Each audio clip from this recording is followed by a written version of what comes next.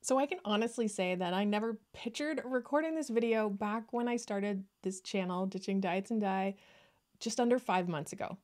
And let me first say, I realize how clickbaity this sounds right now, and this is not my intention, and I think you will understand it in just a moment.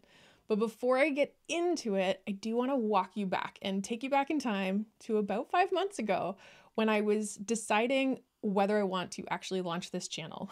And I took a big blanket to the park and a journal and a bunch of colored pens and just started to brainstorm. What are all the ideas? What could I actually talk about? And I had two lists, ditching diets and ditching dye. And the dye one was kind of short. I had only decided maybe 2 months earlier that I was going to let my natural hair grow out. But I had been spending probably 6 months on getting rid of sort of these restrictions and to stop dieting and stop thinking about it so much. So I had these two lists and I thought, okay, I don't have a lot on the hair, but this is sharing my journey. So I'll obviously do regular updates on how's my hair growing out. Here's your sneak peek. But I thought, okay, there's lots of stuff here that I've experienced firsthand when I decided to give up restricting and what that's like. And it's a really rocky road, which is true. But then I realized quickly after starting to make some videos, I had thought I will alternate back and forth. I'll make one on ditching diets, one on ditching dye, and just go back and forth. And I noticed quickly that viewers were responding to the ditching the dye and not so much on the ditching diets. And so I started to respond and I started to make a little bit more content related to ditching the dye. But here's the part where it gets unexpected. Is that yes, I was making more videos about my gray hair journey and transition than I was about deciding to quit dieting.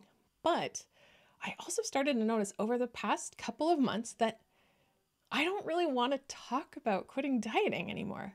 When I was in the summer thinking about this channel, I genuinely thought, oh, there's so much I'm experiencing and learning firsthand, and I want to share all of this. But now when people talk about food, I don't want to talk about it.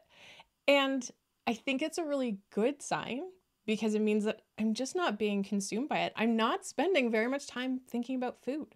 I don't think about feeling guilty. I don't consider things good or bad anymore. And that's amazing. So the part that's really strange to me is that I actually think that quitting both diets and dye, ditching both of them, is one of the best decisions I have ever made. I feel much more free, which means I can spend my time thinking about the things that really matter, the things that are true priorities and things that I really value. But I just didn't expect it because typically when I find something that works really well or when I feel like I've made the right decision, usually I want to get up on the rooftop and just tell everyone. That's me. I've always been that way. I want to talk about something if I think it works. But in this case, it actually feels like, you know what? I have other things that I would rather talk to people about. And the other piece is that I have learned firsthand through this community how important, this is reinforced how important it is for every single individual to find the path that is right for them. Because as a person who has found a path that is right for me, it feels good. And I want other people to feel that. Now, I don't want them to necessarily do what I'm doing. I want every single person to do what they want to do. Yes, you might call me Pollyanna-ish, and I am a very positive outlook, optimistic person. That is me to the core. And I have no shame about that.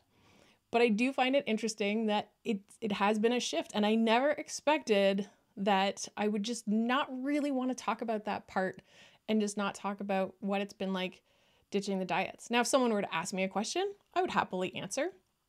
But I just don't feel myself wanting to make that content. Now, it just so happens that it does align with what viewers are telling me, which is you're interested in the gray hair journey, not so much on the ditching dye. And that kind of works. It's a little bit perfect. Now, I am going to then stop making content about ditching diets, or at least intentionally.